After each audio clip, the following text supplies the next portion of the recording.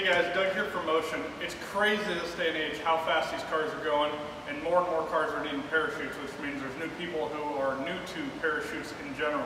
So I have a lot of requests for how to pack your parachute videos and some pointers and tips. So here we are today with our 2018 Blue Mule Camaro. This is a twin turbo LT motor and pretty comparable to kind of street car, race car type of stuff that we sell and deal with on a daily basis. So I'm going to show you how I pack a Stroud parachute. Stroud is a brand of parachute that we carry at Motion. It's made in the USA. They're constantly improving their formula, if you will. Their fabric keeps getting better. The chutes last longer. The people that make them in Oklahoma are just great people. They're great to deal with, and their price is great. And I'll show you a couple of the reasons why we like Stroud so much, because it does have some competitive advantages, and they're always on top of their game.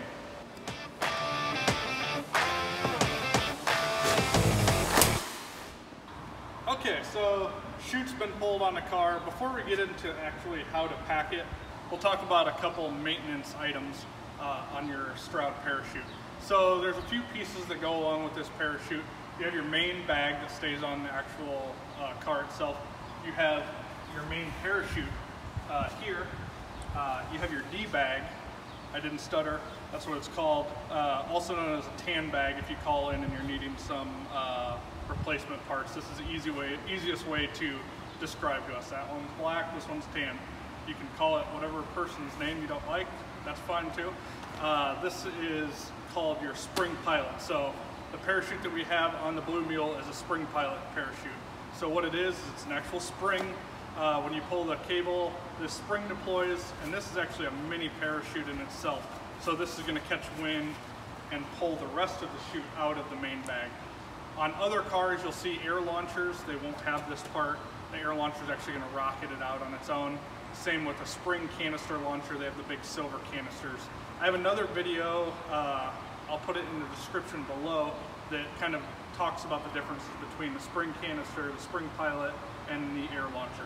This item and this item will wear out on a fairly regular basis. Not super often, but it's just a wear item. So, you know, from race to race, you need to have somebody that checks this. If it's not yourself, it's the person that's packing your parachute. This thing, if you drag it all the way down the return road, all the way home, it's going to wear out fast. And you need this to function properly for it to catch air to pull the main chute out. So check the condition of this. If you drag this thing all over eternity and back, of course it's going to wear out fast. We sell these, we keep them in stock. It's always a good thing to keep in mind and look at to replace. This item will eventually get drug through and everything as well. Not quite as crucial to be perfect as this thing is, but it will wear through, and then it's just going to make packing it a little bit more difficult. So keep an eye on these two things. If anything needs to be replaced, replace them between races by all means. Stroud is pretty cool. They keep developing better fabric to use. Stroud just released this new material last year, and it lasts substantially a lot longer than their previous material, and they're kind of setting the bar for everybody else as far as chute life, because you're also going to drag this down the return road after the car goes down, and this just deflates and drags on the ground. So that's another reason why I like the Stroud parachute. But now that you know all the different pieces, I'm going to kind of show you how to pack this thing. A lot of people are really nervous or hesitant to ever pull their chute because they think packing it's so difficult, and it is the first time and the second time, but pretty quickly it gets to be second nature, and it's really easy. Way easier on your brakes. It makes stopping the car a lot safer because you're always going to have it behind you. If the car gets out of shape, this is going to pull you straight, keep the car in shape, and get you to a stop on a regular basis. Another thing I'll note, I made a couple posts about this on social media recently. If you have a chute, use it regularly, because what happens is if this thing stays packed in that car and it gets rained on, sun, cold, hot, it eventually just kind of takes form of how it's folded in there. So the first time you need it, it's so wrinkled up and so creased that it's not going to deploy properly. And of course, that's going to be the time you actually need it. So get in the habit of using it. It's always safer to use a parachute, especially some of these short 8-mile tracks that you see nowadays, especially on no prep and everything else in between. These cars are fast. Just use a parachute. It's a good safety net, if you will. So this is kind of how you get your parachute. Half of the battle of a parachute is how you pick it up after it is deployed. Me personally, I get out of the car, I fold it up a certain way and toss it in the passenger door. That way, every time I pull it back out to actually pack it, it's that much easier. If you just let whatever random dude who's drinking your beer that night grab your parachute, he's gonna pick it up, put it in a jumbled mess, and it's gonna make life so difficult.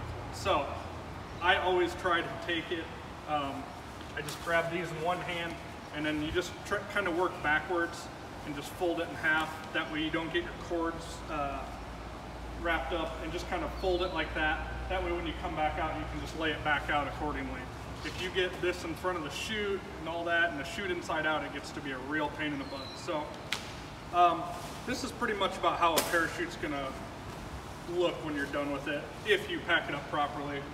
Now this car uses a 430 chute. It's heavy, like a lot of these door cars are, but these chutes are all built the same, they're just smaller. So if you have questions on sizing a parachute properly, I have a chart down below. It'll show you at what weight mile an hour what chute you should be using.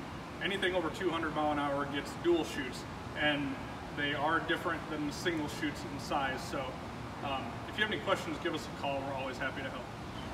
So one of the main problems if somebody does grab your parachute incorrectly, whether it's you or your teammate, is a lot of times these cords get all flip-flopped, and the easiest way to straighten the panels out is to straighten the cords. So what I do is I grab up here at the beginning, there's a little yellow stripe. I think they're different colors depending when they were made. But I will just grab, pinch it right here, they all come out flat, and just work your way backwards on the car. And so what that's going to do is if any of them are backwards, it's going to flip-flop them and straighten them out. And what happens is as you get back towards the end of the car, it'll be a telltale which one needs to go which direction. So it'll kind of allow you to know, which way things need to get flopped. At the end, they should all be flat like this. So that's going to mean that your panels are all aligned, and everything's kind of in order, so now you can easily pack it. So we came outside now because it's easier. If you pull this thing tight, it's just way easier to pack it. I know you don't always have the ability to do that, but it definitely makes it easier to pull it tight, at least in my mind. So the next thing is, how do you grab the chute? Because you have a big pile of chute here at the end. So what I do is, now that we got those straight, I just take, you have 3 panels. The parachute is actually shaped like a triangle, if you will. So there's gonna be 3 creases in it. So what I do is I take my finger and I stick it in the first crease here. Then I will take and grab the second one. And so now we have a big triangle. And so I'll find my 3rd crease and put it in my 3rd. So if you'll see, you have a nice triangular shaped package here now. So all you're gonna do at this point is lay this down on the ground, and you're gonna have a little bit of straightening out to do once you get it there. But what I do now is I take this triangle and I fold it over. The more consistent it can all be, the better it's gonna package up. Because basically in the end, you end up having about 10 pounds of stuff in a 5-pound bag. So we folded it once, and now I'll fold it again. So now we have everything packaged, everything's aligned, it's not going to get tangled. We know that the parachute is going to be aligned properly, because if you have a panel inside out, when it goes to deploy, it's going to have a broken wing, if you will. It's going to look like a bird trying to fly that has never flown before. So now that we have all of that, I'll pull that to the side, and all I do is I kind of give myself some slack, and we're going to basically fold it into sections that would basically be about that size of that square, because we're going to toss it in there next. So you'll get the hang of this part pretty good later on. It's not always readily apparent, but you fold it like this, then you fold it from underneath, because basically when it comes out, you want it to unfold as easily as possible. So if it's kind of folded up like an accordion, it's just going to stretch right out real easily. So we're going to do one more. Your pilot cord is going to be right there on top.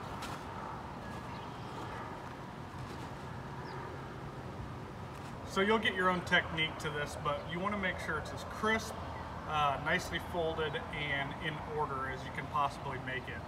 Like I said, you'll mess this up a number of times before you ever feel like you get the hang of it, if you will. Because basically, when you go to do this, you never fold the actual parachute as perfectly as you think you folded it in terms of size. But what I do is I just kind of work my way around the outside. Your knee is like your third hand in these situations.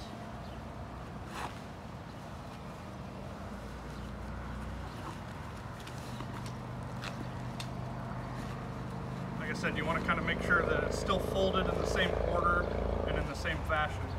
So you'll see that it went in there. I didn't make it look TV easy, but now you have everything in order. It's still folded properly and it's in the bag. So you'll see that the bag has enough room for all the straps. One thing I'll note is, I see a lot of people buy used parachutes, and a lot of times what guys will do is they'll cobble together a bunch of parts they and their buddies had laying around, and they'll sell it online. A lot of times these packs will be too small, because there is a small and a large. The pilot will be who knows what brand, and things are just a pain. So I'm not telling you to not save money, but be careful, because then if that's too small, things just don't fit and it doesn't work properly, and it's always just a pain. So we got our cords all straight, we got this pack, we got our pilot chute. So we're gonna make our way towards the car. Just makes it a little bit easier as you go. And the reason I do this is so you don't have to keep getting up and starting and stopping. So everything's packaged. So all I'm going to do now is I'm going to take the cords and I'm going to fold them very nice and neatly, one on top of another, the whole length of the bag, the whole way across. So, like I said before, you want to make sure the cords are straight and aligned. They're never going to stay perfect at this point, but if you keep them grouped and fold them nicely, they're not going to have an issue. So, fold it in half, and you just keep going until you run out of cord.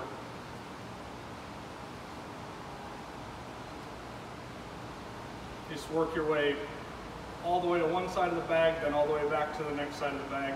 And basically what that does is just makes a layer. That way it's less likely to get tangled up inside of there. Because the last thing you want are the cords getting tangled and creating a knot inside the bag.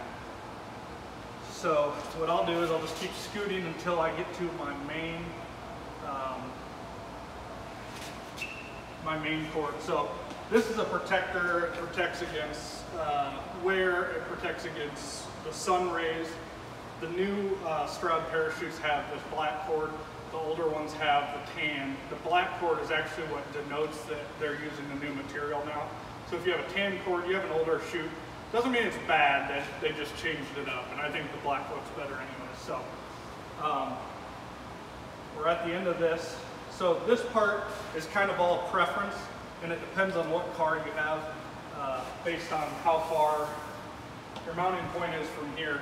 So every car is going to be a little bit different, but you don't want this to drag on the ground. You don't want it to be anywhere where it can get caught, and there's no real reason to have too much slack on it. So I'll actually fold a little bit of this up on the blue mule here, and you can kind of just check it out by doing that. So maybe just a little bit more. And so now all you do is you put this flap over the top of the parachute. So we're basically at the point now where we can start putting it actually inside of the main pack. So the main pack is a black one like I talked about. One thing that you need to remember is when you get your parachute, it's going to have this little white string on it. Don't throw that away. All I do is I take this, I loop it like that, I loop it around the back of the parachute and put it on there. It can ride down the drag strip with you, and you're going to need it again. Packing the chute without this is a huge pain. I'll also put a link in the description for a 3-pack of these. If you lose one, it's always nice to have a backup because it's actually hard to find a string when you're in a drag strip that you can use for this. So the next part we're going to do is we're going to take this pack and we are going to put it in the main pack. So it's going to be flat down, and you're just going to kind of work on getting everything oriented here. So this side, if you don't have enough tension or slack hanging out, you can start pulling it out a little bit now. Just be careful that you don't pull it all the way out and you're going to be mad at yourself. So basically everything's in there and seated. At this point, you want to take your string that I had earlier, which should be hanging off back here, and put it through the little pre-made loop that's on the top fold of the parachute. Half and half, just like that. And so this is probably the part that people struggle with the most, or second most, is putting the spring inside of here, because it takes a little bit of technique. Once you get it down, it becomes pretty easy. I will note that this is the main reason why I love Stroud parachutes, because they have this bag. So if you had a different brand parachute right at this point, you would not have that bag. You would have folded that up and you would have put it in here, and now you'd be trying to put a spring in here. And I don't know if you've ever felt the parachute material before, but it's really slippery. As soon as you start pushing on that spring, it shoots off every direction. By the end of it, you're so mad, you just gotta go grab a beer, sit down in your lawn chair, and think about how you want to take up playing golf or tennis, because it just makes you hate race cars. So that's why I like Stroud chutes. So you got a little bit of cord. All you're gonna do is fold that in half a couple times. You're gonna stack it on top of the chute itself. So I always, like I said before, I use my knee as like a third hand. It always comes in handy. Once you get the hang of it, maybe the first time or two you should maybe bring a friend along to help you pack it, but once you get the hang of what you're actually trying to accomplish, it's not hard to do by yourself, even with this. The one thing I will say is that the air launcher and the spring canister are 10x easier to package, because basically you're able to wind the spring up, put it in, basically tie it closed and you're done. And the air launcher, you just hit a button, it releases the pressure, you pack it, rearm the air launcher, and you're good to go. So you avoid this whole step. But this spring pilot style is about half the cost, and for your average guy, it keeps the parachute tucked up tighter, which is nice for a street car or a race car, and it also just is one less thing you have to worry about, because all you really need to pack it is this string. So at this point, we're going to push this spring in. And if you don't have the main string out in this top panel before you start, this is where you're going to cuss at yourself. So now that I've got that spring compressed in there, you want to kind of push on it as squarely as possible. You're going to feed your string through that bottom eyelet in the actual pack and pull it tight. And you'll see that the little eyelet is basically pulled through the first one, through the second one.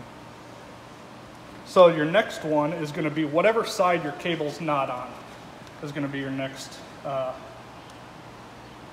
panel to go. So you feed that through there, put a hand on here, hold it tight while you pull it through. Sometimes you got to just kind of jiggle it back and forth. And you have your last, and you have your third panel in. At this point, you'll want to just tuck these little corners in, because it makes you look dorky if they hang out. So you get your last panel. Another note, make sure either you have a friend by that can reset your handle, or you reset it ahead of time, because at this point you have a parachute packed and you have no way to put your cable into there. So you're going to basically be done, and you're going to look at yourself and realize that you screwed up, and you're going to have to let it go and start over. So the last one here, feed your strings through.